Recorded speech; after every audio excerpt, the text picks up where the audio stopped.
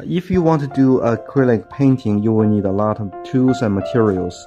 Let's see those on the table. You can see that's a lot, right?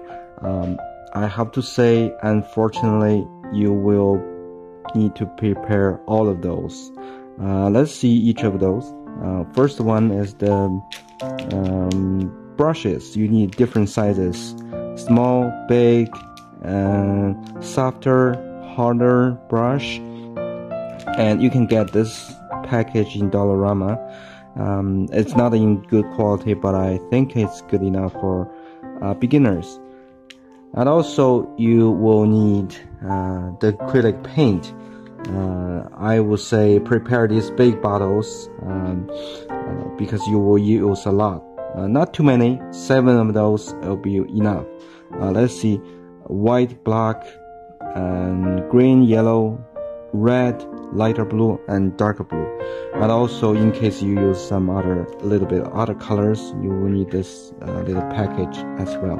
Also, you can get this in Dollarama. And this one is palette knife. Sometimes you will use it, not quite often, but you need maybe one of those just in case.